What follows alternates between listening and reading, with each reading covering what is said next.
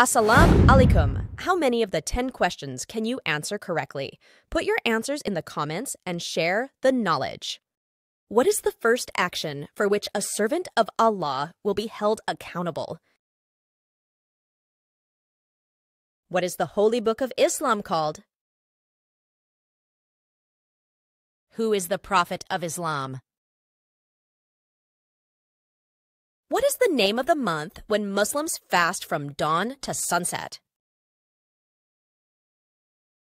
What is the name of the holy place that Muslims face when they pray? How many times a day do Muslims pray? What is the name of the Islamic greeting that means peace be upon you? What is the name of the Islamic holy month during which the Quran was first revealed to the Prophet Muhammad? What is the name of the night journey that the Prophet Muhammad took from Mecca to Jerusalem? Which direction do Muslims face when they pray?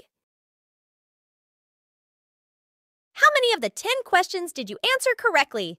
Don't forget to tell us in the comments and save this video and share with your children and family members.